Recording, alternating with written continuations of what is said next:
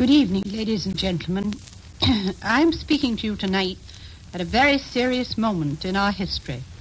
The Cabinet is convening and the leaders in Congress are meeting with the President. The State Department and Army and Navy officials have been with the President all afternoon. In fact, the Japanese ambassador was talking to the President at the very time that Japan's airships were bombing our citizens in Hawaii and the Philippines and sinking one of our transports loaded with lumber on its way to Hawaii. By tomorrow morning, the members of Congress will have a full report and be ready for action.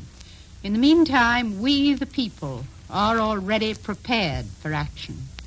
For months now, the knowledge that something of this kind might happen has been hanging over our heads, and yet it seemed impossible to believe, impossible to drop the everyday things of life and feel that there was only one thing which was important: preparation to meet an enemy no matter where he struck. That is all over now, and there is no more uncertainty. We know what we have to face, and we know that we are ready to face it.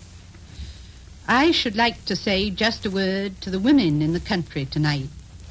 I have a boy at sea on a destroyer. For all I know, he may be on his way to the Pacific. 2 of my children are in coast cities on the Pacific. Many of you all over this country have boys in the services who will now be called upon to go into action. You have friends and families in what has suddenly become a danger zone. You cannot escape anxiety. You cannot escape a clutch of fear at your heart.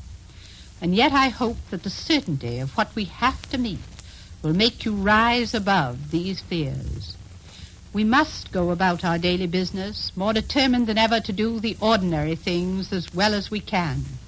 And when we find a way to do anything more in our communities, to help others, to build morale, to give a feeling of security, we must do it. Whatever is asked of us, I am sure we can accomplish it.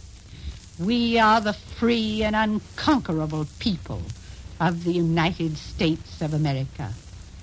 To the young people of the nation, I must speak a word tonight. You are going to have a great opportunity. There will be high moments in which your strength and your ability will be tested. I have faith in you. I feel as though I was standing upon a rock. That rock is my faith in my fellow citizens. Now we will go back to the program which we had arranged for tonight.